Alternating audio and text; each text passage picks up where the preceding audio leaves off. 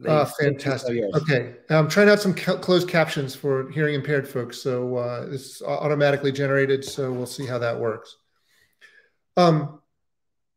Thanks everyone for coming out today. So again, I'm Jeff Williams. A couple things about me. I play on the U.S. national champion 50 and over basketball team. For fun, I like to design and make boomerangs. And I make my living as a co-founder and CTO at Contrast Security. My goal is to help companies get better at application security. And I've been fortunate to work with hundreds of companies over the last 20 years on their programs. So I thought it'd be fun today to talk about SBOMs a little bit. It's something I've been working on a lot recently, and I think they're interesting. And I want to start out, and most of you probably know this, but look, sometimes when you get into the daily work of application security, it's easy to forget the big picture. So I just want to remind everybody, look, what we do, securing software, is critically important. It's actually, cybersecurity is the number 4 crisis on the World Economic Forum list of existential dangers to the world. And it comes right after infectious diseases, which we're all familiar with these days, and extreme weather. Cybersecurity crisis is right up there. And if you think about, sort of everything we care about in our lives these days is dependent on software. That includes your government, your social life, your elections, your finances, your power grid, your business. Everything is software. But how much do you really know about that software? Who wrote it? Who tested it? Does it have security problems? What do you know about it when you bank online and you go to that bank software in your browser or on your phone? What do you know about the software that you're trusting all your money to? That's a problem. That's a market failing, and that's a different talk, but it's a really critically important problem. And so I believe that we have a right to know some basic security information about the software that we trust our lives to. We're entering a world of software transparency, and there's numerous efforts around the world, from OWASP and the US government and Singapore and Finland and all over the world, that are pushing for better transparency into software security. And we'll talk a little bit more about that at the end. But now I want to focus in on SBOMs. So obviously, for some folks may not be familiar with SBOMs, this stands for Software Bill of Materials. And it's an incredibly simple idea. Basically, an SBOM is a list of the components inside a piece of software that you're using. And it doesn't have to be just open source.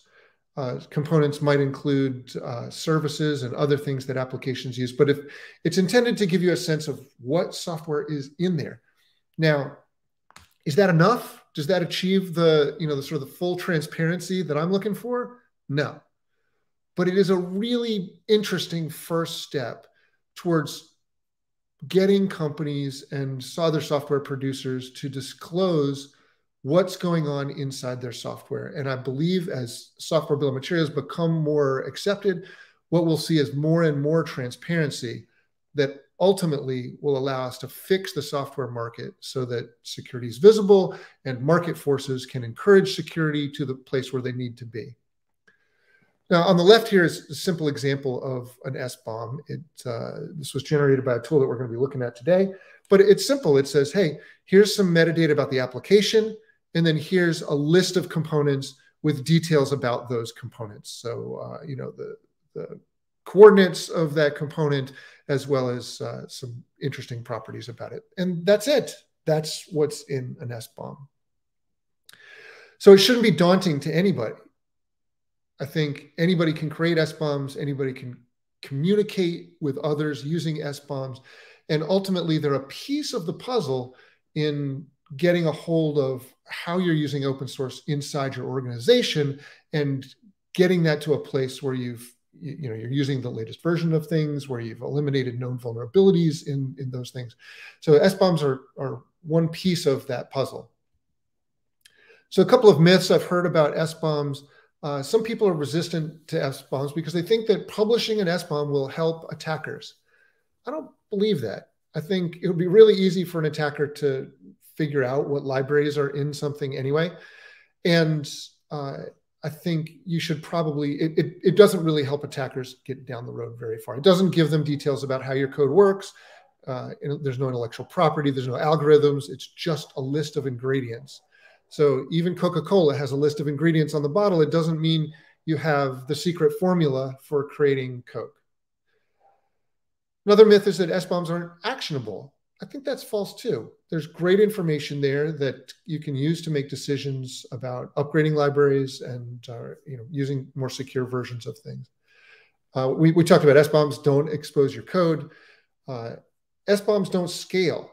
I think that one's still TBD, actually. We'll see what happens. If you're in an organization with hundreds or thousands of applications and you're a DevOps organization that's generating multiple deployments a day, SBOMs may overwhelm you, particularly if you're sort of thinking about keeping a database of SBOMs themselves. Probably won't scale.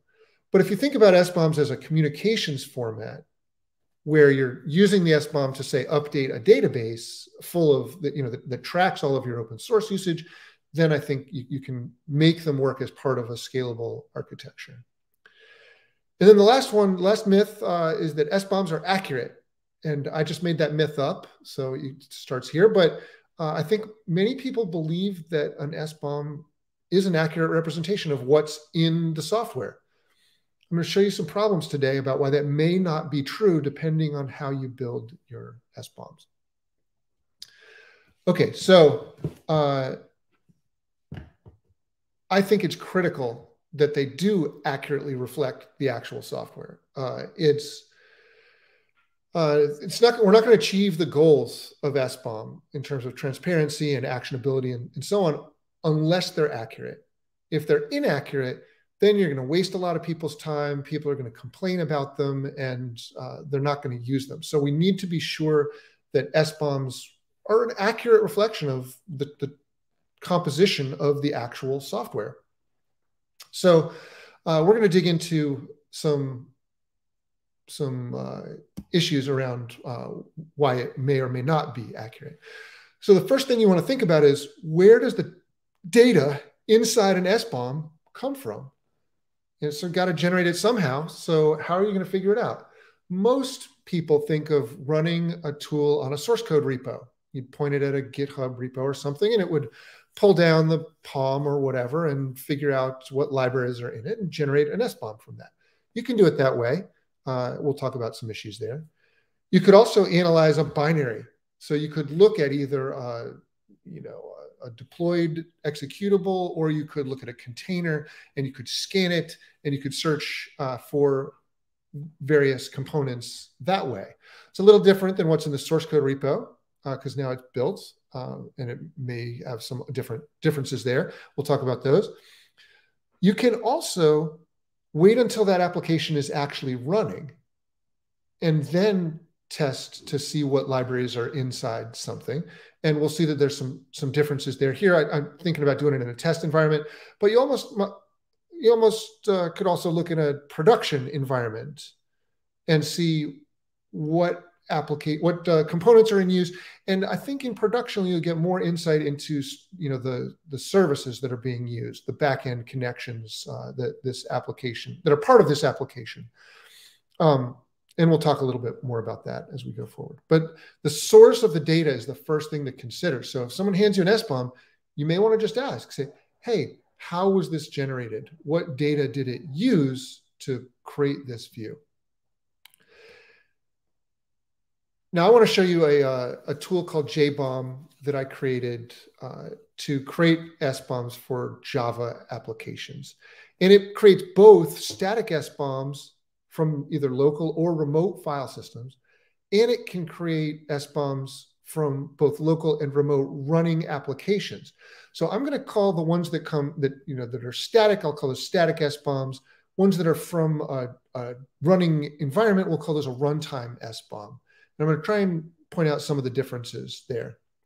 Now let's take a look at JBOM and how it works. So let's see. First thing you probably might want to do is go find it. So I'm going to go to GitHub and go to the JBOM project.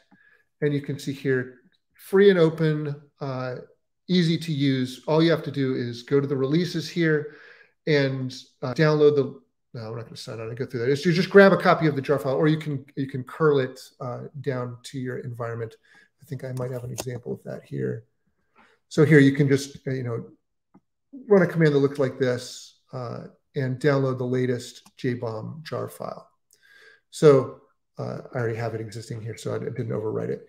So now I've got my JBOM jar file, and that's it. We're going to run it using java-jar jbom.jar. That's it. And there's a bunch of options here. You can see you can analyze a file here with either scanning a directory or just add a file with the -d or -f flags. You can also use it to analyze a running process, or the default is to analyze all running processes. And you can do that either locally or remotely. So we'll go through some of these use cases. I think it's kind of interesting. So I actually have an application here. It's a demo app that has Log4Shell in it. And you'll see here I've got this My Project jar file, which is a typical Java application. It's got a bunch of dependencies, including Log4j. So let's generate a SBOM for that. So to use JBOM, all you do is java-jar JBOM.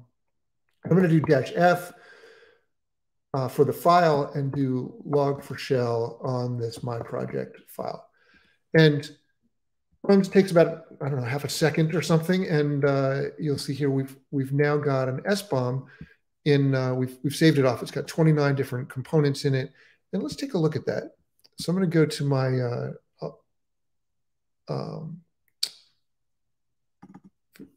IDE here and bring it up just so it's syntax highlighted, and you can see, hey, we just generated a new SBOM. It's got a bunch of components, and we can actually roll these up. You can see in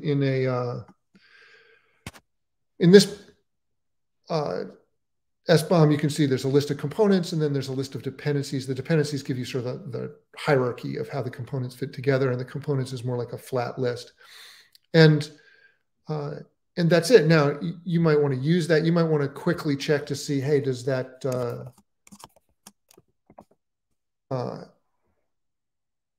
SBOM have Log4j in it? And here you can see there's a few different, there's the Log4j API, there's the Java util logging adapter, there's the SLF4j layer on top of Log4j, and then there's the Log4j core. So, a number of different pieces, but you can easily figure out that this SBOM is clearly using Log4j 2.14.1, which is susceptible to the Log4Shell attacks. So that's sort of the basic use. If you have multiple jar files in a directory, and I think we have that here, you can I can run on this whole directory, and there's 2 jar files in there. I can run it on the whole thing, and now you'll see we've got 47 components. So if you've got an application that's got multiple directories with jars and so on, JBOM will just figure it out and create a unified jar file. Back my original one because we're going to diff it against some stuff. Okay, so that's that. That's a static SBOM. We got that by analyzing a binary. I want to show you now about what we can do to test or generate an SBOM for a running application. So I'm going to run that My Project application here, and you can see it's a Spring application. You can see we get the PID here, 39403. And now it's started up, and you can attach to this using JBOM. You don't actually need any parameters. This is the default mode of JBOM. What it's going to do is it's going to search for running processes, running JVMs, and then it's going to inject itself into the application, analyze all the libraries from within, and use that information to generate an SBOM. So let's do that. So here you can see we found our process. 39403. We attached to it, we analyzed it, and we generated a new SBOM for that app. This will work on multiple applications. You can use a tool like JPS to show all the running Java processes, or you can actually use JBOM for that and do a list, and it'll say, hey, we detected one local Java process. So we're just listing it out. And so now we've got two JBOMs in our directory. Oh, we've actually got three. We did a couple of them. So let's compare the two that we just generated. So we'll do the first one and the third one up here. I want to compare these files. And interestingly, there's almost no differences, right? We generated a different GUID, a different timestamp. The name of the component is a little different because of the way we did this, but generally these are exactly the same SBOMs. One generated at runtime, one generated by analyzing the binary. But they don't always have to be the same, and we'll look into that a little bit. I just wanted to, before we move into sort of the things that can go wrong with different kinds of SBOMs, I wanted to show you that you can use JBOM on a remote host. So let me figure out what my IP address is. So I got my IP address. Where'd it go? Here we go. So we're going to use this. I'm going to pretend that I'm running on a remote host here and use Java-jar the normal way, but we're going to send it to a remote host. And the reason we want to do this is because imagine you're in an organization with hundreds of environments. You don't want to have to go locally and log into each one of those machines. You want to go remotely and have everything work automatically. So here, we're going to analyze remote hosts. I'm going to give it my SSH credentials to log in. And basically what's happening is we're pushing the JBOM up to that host, we're running it, we're generating SBOMs, and then we're pulling those SBOMs down. And so now we get the same SBOM again. You can see now we've got one more. This one's for the remote host. You can see the host name is part of the title. And again, we've got the same output from now a remote host. You can also do remote static with JBOM if you want. So you could remotely log in and point it at a directory on a remote server and generate an SBOM this way. So it's a little bit of a Swiss Army knife here, but kind of a cool way to generate SBOMs quickly across a range of IP addresses, for instance. So let's see. I want to make sure I'm not missing any questions here. So let's see. Nothing relevant to JBOM yet. But if you do have questions about JBOM, please go ahead and ask them. Okay, so let's talk about the difference between different techniques for generating SBOMs. So the first sort of challenge is just to find the libraries. And scanning file systems and containers means that you need to be able to look through all the directories, find appropriate files that may have libraries in them, and then scan inside them. And they're often, for Java, it's jar files, WAR files, EAR files, zip files, class files. It could be nested archives. They can get kind of tricky. And so there's a lot of different techniques for deploying code, and any tool that you use has to be aware of that technique in order to accurately generate an SBOM. So a couple of techniques that cause problems in Java. One is repackaging classes into fat jars. That means instead of having 100 individual jar files, you just unzip them and rezip them all into a big jar file. A jar file is just a zip file, by the way. There may be structure to that jar, to a fat jar. Spring Boot uses a particular format where it pulls the jar files into a master jar file, an overarching jar file, and it puts the libraries in a particular location. So you have to understand that. There's also a complicated technique called shading, or it's also called relocation, where you move the package structure. So you're taking all the classes out, and during the build, you change their package name. So instead of being, org.apache. Something, you'll move it to like jeff.test.org.apache. And it makes it difficult to recognize these libraries. There's a question about how this is different than a POM or package files. And really, POMs are directions for pulling libraries in, but there's also build instructions in like a Maven or something that that will tell the build process how to package all that code together into an executable, into something you can deploy. And so it's important if you're just scanning a file system or container, you may not have the POM. You may not have the build instructions. So then you need to go figure it out from the files that you have. And so a lot of SBOMs are generated that way, just by looking at file systems. Assuming that you can find the libraries, you want to be sure that you understand how the tool identifies that it really has the right library. Like if you're looking at the POM, it's great because the name there is the name that's used to bring in the file. So there's a good match there. But if you're just looking at a directory, you don't want to trust the name of the file. It could have been changed, or it may be deliberately wrong.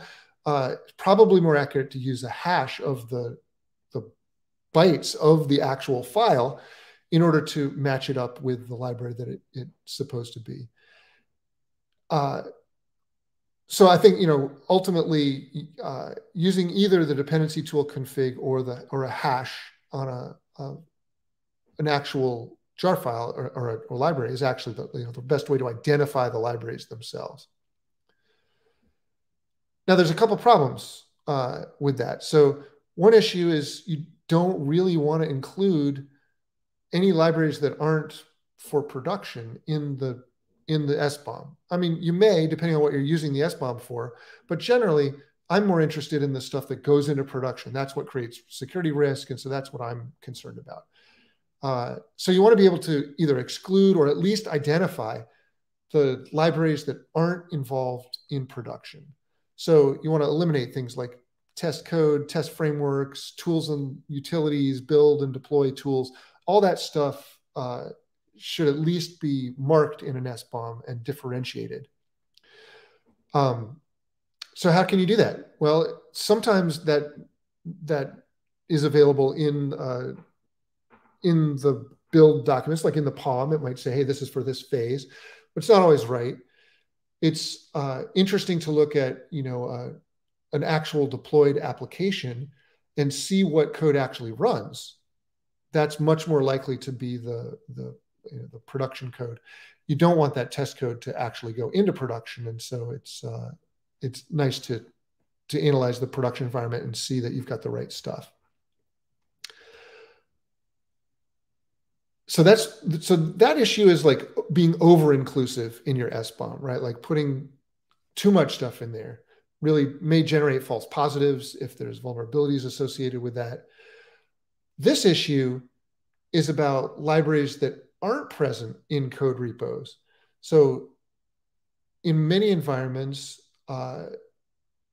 not all the libraries are in the app itself. Many of the libraries come from the environment that it runs in, like the app server or the language platform that you're using. Those libraries are part of the operational environment, should absolutely be included in the SBOM, but you can't get them if you're only looking at a code repo or an application binary. You have to look at the whole environment of the running application in order to see these libraries. And it's often things like XML parsers and other runtime libraries that are provided by the environment. Critical to see these.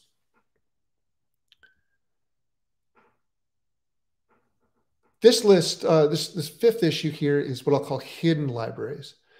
This is code that gets loaded in some kind of weird way that isn't normally visible. It wouldn't be part of the binary. It wouldn't be in the source code repo.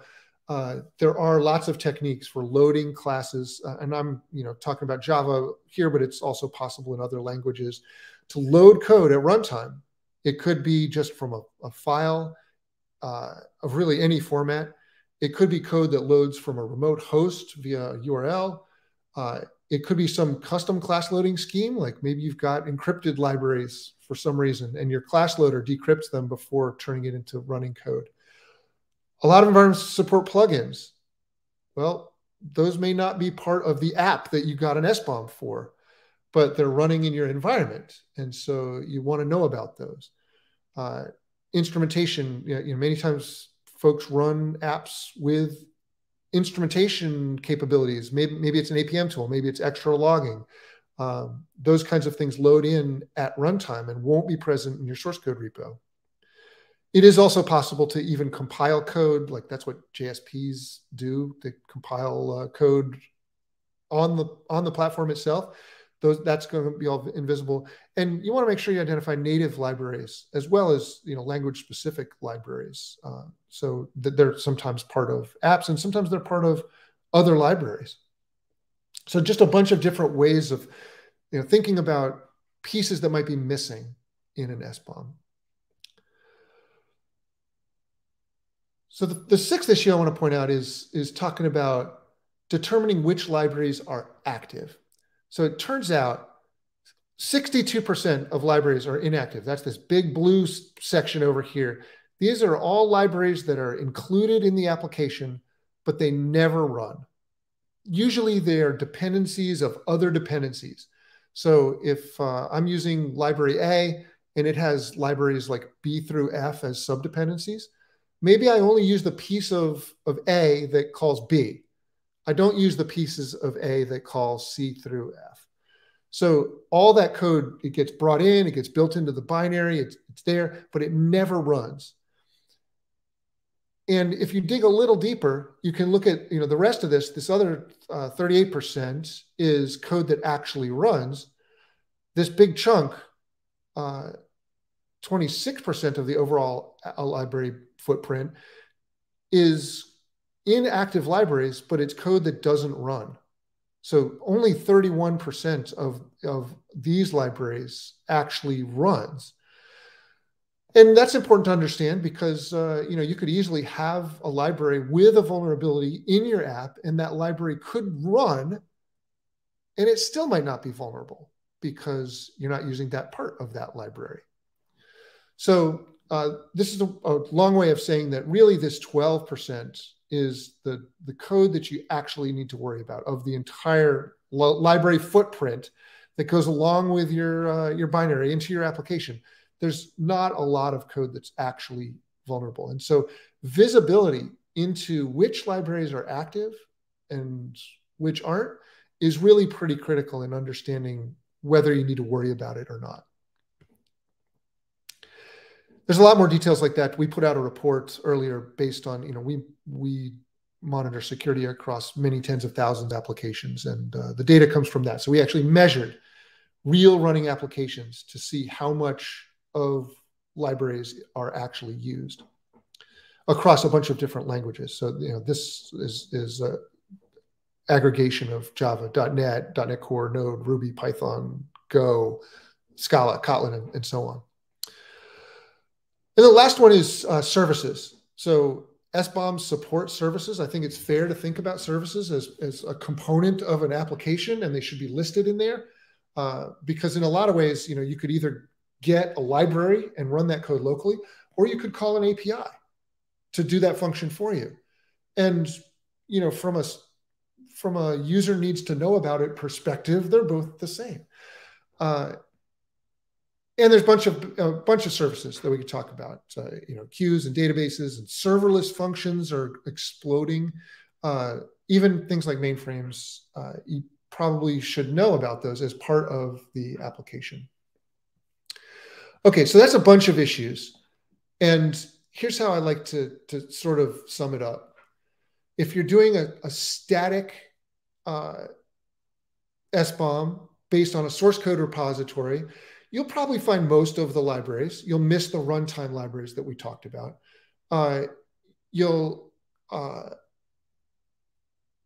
You've got a really good case for that. You've identified the libraries correctly. Like you're not going to get tricked by the names or anything. So that's good. You are probably able to exclude most build and test libraries because that's usually available in the build instructions, but you're going to miss some things. You're going to miss all the libraries that are part of your platform and your app server.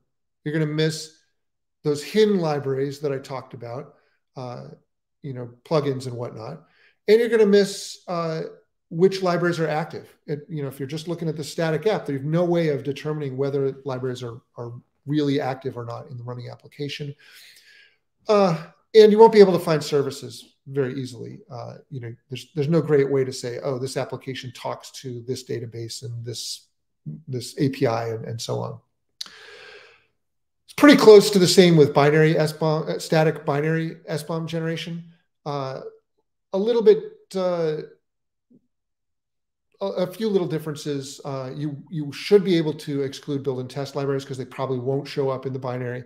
And you could probably have a little bit more trouble identifying libraries because you don't have the original names. You just have the names of whatever they got turned into in the binary. Now, runtime SBOMs from a test environment and from a production environment are pretty close. The only difference is that if you do it in a test environment, you may not be able to see all the backend connections because they're not, it's not real. Production application SBOM, you should be able to get access to all of this information. So I'm encouraging you to investigate the use of runtime SBOM generation. I think there's a lot of advantages to doing things this way. And as you can see with tools like JBOM, it's pretty easy to generate runtime SBOMs. Good question from the list here. It says, would be interesting to know your take on Cyclone DX and what convinced you to select it for JBOM over other formats. Yeah, we looked at the different formats. I don't think, in the big scheme of things, it matters that much. I mean, it's like, for me, it's like XML versus REST, like it's, or JSON. It's basically has the same information there. But I chose Cyclone DX because I found the tool support much better. If you look at the core lib for Cyclone DX, it makes it easy to generate SBOMs. It's a more modern format, so I think it's pretty straightforward. It's in JSON and XML, so it supports a lot of different integrations easily. And it's an OWASP project, so I like that. It's free and open for everybody, and there's a nice team working on it. I've been really impressed with Steve Springett's work here, and I'm looking forward to hearing what he has to say in a little bit. So he'll be able to argue for Cyclone DX probably much better than me, but I think it's the most straightforward format. I did try to implement SPDX, and it was much more difficult. Just the API to use it is, complicated, let's say it that way. So that's why I chose it. Okay. One thing I think you should really think about when you're thinking about SBOMs is getting a database of some sort. There's multiple different kinds of systems you can use to ingest SBOMs. But I think if your plan is just to generate a bunch of SBOMs and then, good things will happen, I think that's a little bit hopeful. I think what you really need is to, first of all, you gather the SBOMs, put them in a database, make that process automatic. So every time you change something, you're automatically updating SBOMs and importing them into a database. Because ultimately, these queries at the bottom are the kinds of questions you're going to want to answer. Like there's going to be an emergency and you're going to say, hey, show me all the apps where I'm using Log4j, or, Apache Commons exec, or whatever the next crisis is about. You're going to want to be able to find those applications very quickly. But one challenge people had was it's not really enough to just find the apps. Like if you just know that you have 40 repos that have this problem, that doesn't really tell you all the places that code might be running. So another advantage of runtime SBOMs is you should know all the places where that application is being used.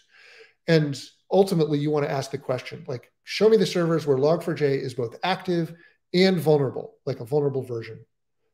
That's the to-do list in a crisis, is you need to go find those and patch them immediately. So you want to optimize your SBOM processing for that.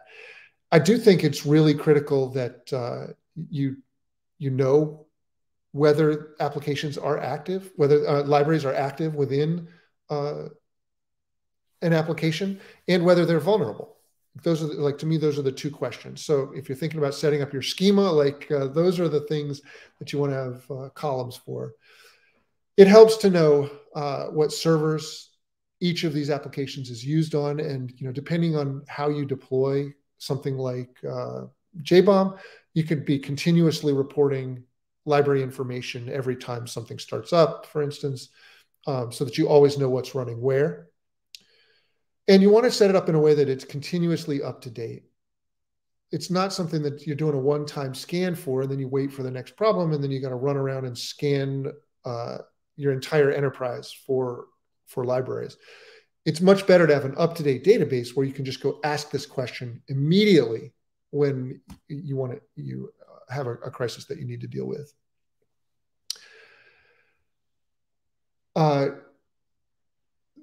There's a question about how do you do runtime SBOM on a proprietary embedded device? It's a good question. It really depends on the language specifics. And I'm talking theoretically here. I don't know of any tools that could do this, but in theory, you could attach to a running device. If it's completely proprietary, then you're probably screwed. But if it's, maybe it's an Android device or something, it is possible to attach debuggers to that kind of thing. And so therefore you could attach a tool that generates an SBOM. But, I'm really pushing the concept of runtime SBOMs here. I don't have a tool ready for every single platform out there. Well, Jeff, if the embedded device is running Java and it's possible to SSH into it, we could just use JBOM, right? Absolutely. Yeah. And it's anything that runs on a JVM, right? So it's, Scala, Kotlin, whatever, should all work. Okay, great question. There's another question about, are there any tools available to determine which libraries are active? And yeah, that's something I'm adding to JBOM. It's really not that complicated to instrument an application to do that. Basically, you just watch the application run and keep track of every time a library gets used. Like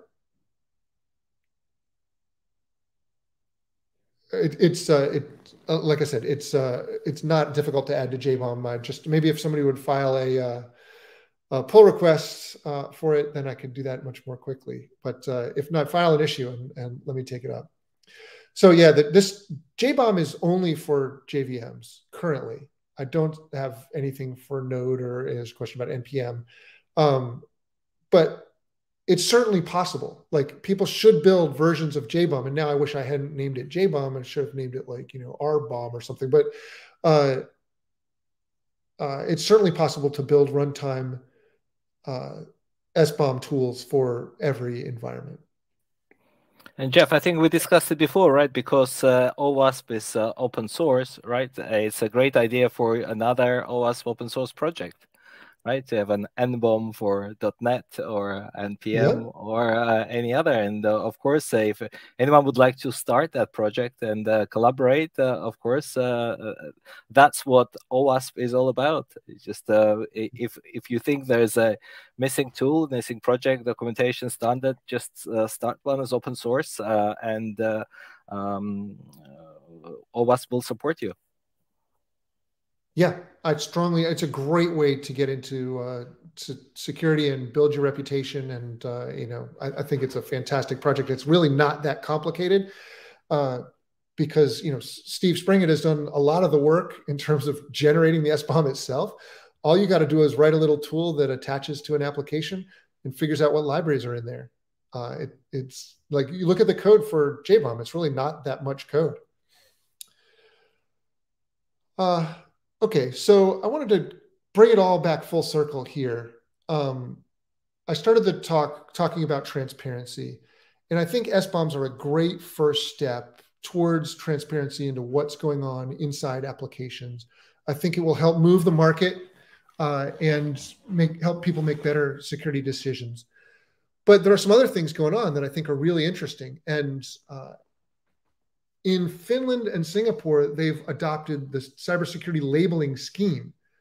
So this is a little bit like in New York City, we put labels on windows that say, hey, this, for the Department of Health thinks this restaurant is an A, all the way down to F if you're not doing very well.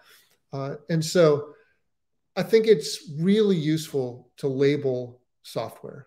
I've been arguing for this for going on 20 years now, trying to make the case that we need to have this kind of labeling. Think about all the things that have labels. It's drugs, cars, food has labels on it. Your water heater probably has an Energy Star kind of rating on it. Movies, just about everything has chainsaws. Everything has a label. And you know why? It's because labels work. Labels inform consumers about risks so they can make smart decisions. And that is exactly what we need to do in security. It may not, consumers may not immediately use these labels. That's fine. Most labels get used by the product producers first because their lawyers won't let them go to market with a product that says, hey, this will cause, instant aging or terrible pain or something. It's a lot of pressure on organizations to do better at securing code. If you're building secure code already, then you shouldn't have a problem with putting labels on it and being truthful about what's in there. So it's really not an extra burden. In the US, the administration recently put out a cybersecurity executive order that directed NIST to, among other things, to require SBOMs on a number of different kinds of applications and to investigate the use of a labeling scheme for software in the US. And so that work is underway right now. I participated in their forum and provided comments, but this could actually happen in the US, that software producers are required to label their software somehow. And I'm really looking forward to seeing how that comes out, because I think it's the next step. First step is SBOM. Next step is like some more comprehensive kind of label. And ultimately, the goal is to get real transparency into the security of applications. And if you remember, the mission of OWASP, which we created in 2002 or something, was to make application security visible so that people and companies can make informed decisions about the security, about software security risks. And I still think it's the right mission for OWASP, is to really push transparency so that we get the market forces working for us instead of against us. I always do this at OWASP talks. I'd like to try to help folks that are starting out in application security. If that's you, check out the article on the left here called How to Vulnerability. It's a tutorial on how to communicate security problems to the people that need to know about them. And it's based on 20 years of work doing pen testing and code reviews and architecture reviews and threat modeling for both me and my companies. And I encourage you to read it because it's probably one of the most important skills in AppSec. It doesn't help anything if you find a great vulnerability, but you're sitting over in a corner and can't describe, what the problem is to anybody. So this is a way of actually learning how to do this really effectively. And I would almost guarantee that even if you're a fantastic security researcher, you're not as good as you could be at talking about those vulnerabilities and getting people to do stuff. The other article is a bigger picture article about how security fits into a modern software factory. And I think there's some interesting ideas in there. It's kind of a DevSecOps approach to thinking about AppSec that may get your creative juices flowing. So check that out, and I'd love to get your feedback on that. You can connect with me on LinkedIn. I think there's a link up there in the chat right now. And I'd love to discuss AppSec with you. So with that, I don't know, Sam, do I have time for a few questions? There's a few in the chat I'd love to address, if not. Yes, Jeff, with quite a few questions, please do answer the questions. We'll put them on the screen now. Great question from, do I have to stop sharing? So yeah, great question from James Holland. It says, would you say that pushing the SBOMs to the actual inventory system periodically? Yeah, absolutely. In fact, anytime anything changes, you're going to have to change the SBOM. So, you could do it every time you deploy. It's not an expensive operation. I mean, you saw how fast JBOM runs. It's like a second. So even on large, complex applications, it runs really quickly. So yeah, I encourage you to keep that inventory up to date so that you've always got good information. And there's a comment from Tom that says, hey, the labeling program required by the executive order only applies to consumer software. Sure. Yeah, we got to start. I don't know, is consumer software like the website where you do your online banking? Seems like it should be. I don't know. We'll find out. And there's a comment about the Singapore and Finland is, yeah, you're right. In Singapore and Finland, it is mostly about IoT products and applications, devices, as opposed to, something much broader. I hope we can start with a broader scope. I think it's way past time to have transparency in our market, but I can't control what NIST does. Some of what they do is fantastic. Some of it is kind of waterfall legacy approach stuff, and I give them a lot of feedback. So I hope we're moving in the right direction. Jeff, there was also a question from Nathan, which I think a few other attendees have answered, but it would be interesting to hear your opinion on this as well. Oh yeah, it's great. So I think it's fair to ask your vendors for SBOMs, and as a vendor, we get this question quite a lot. So we have SBOMs for our stuff. We can, we're happy to deliver that to you. But there is going to be some pushback from some companies that aren't really as forward thinking. So, I'm not sure what gets the market to tip to the point where everybody has to provide SBOMs with their stuff. Certainly, some kind of regulations would help, but I can imagine it happening other ways. I think the best thing we can do as OWASP and as OWASP members is to just continuously push for SBOMs. Say, make it clear to your vendors that I want to see SBOMs, and give them a deadline and say, hey, it's not hard to generate these things. Why are you not disclosing this to me? I need to know. I can't trust your software without this information. And tell them, look, if you don't do it and give me the SBOM, then I'm just going to use JBOM to generate them myself or some other tool. It's not a secret. You're delivering me the software already. I can just look inside there and figure it out. It'd just be easier if you did it for me.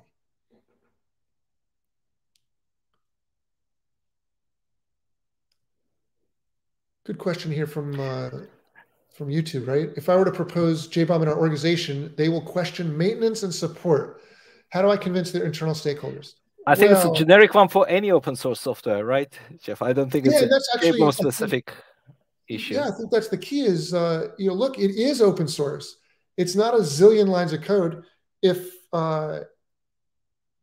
there's a problem, you can participate. You don't have to just use open source and never give back, right? I think they probably won't like this logic, but like really, open source, it only works if people contribute. And if you're getting a big advantage from JBOM, like, I don't know, maybe you don't have to buy a commercial tool, you just use JBOM. Well, great. But how about, kicking in some support, maybe contribute a developer to fix some bugs or add a feature or participate in some way, make the world a little better. If you don't like it, you can, I suppose you could hire a company to, pay someone else to maintain it and support it. I think actually, if you, we can figure it out. If you've got resources you want to put behind it, then we can figure it out. We can find people to guarantee that it'll be maintained and supported.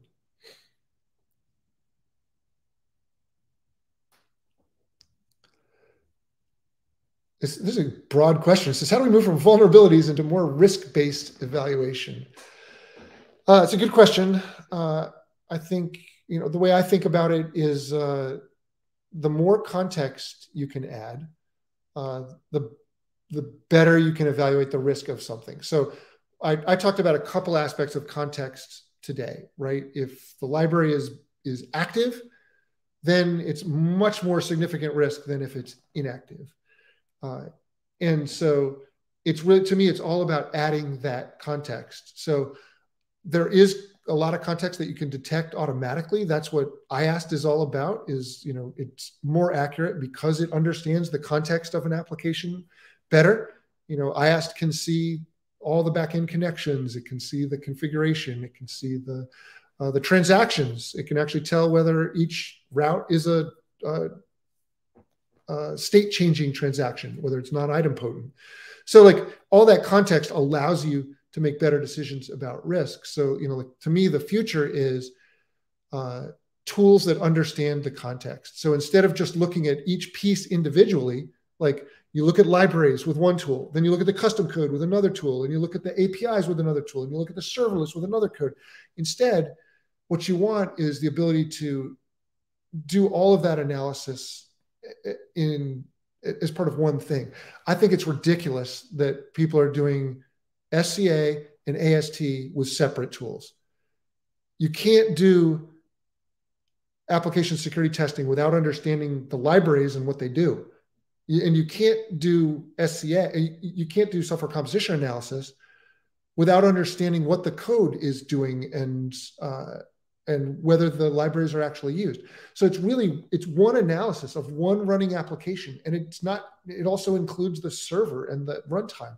So that whole thing is what you're analyzing.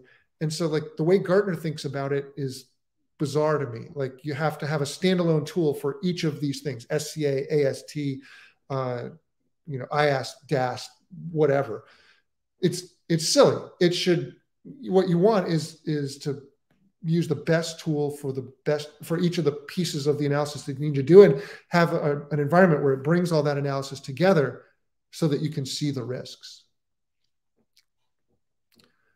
An interesting comment from Juan as well. Why is it not SBOM? I assume, why is it not a competitive advantage for the software supplier?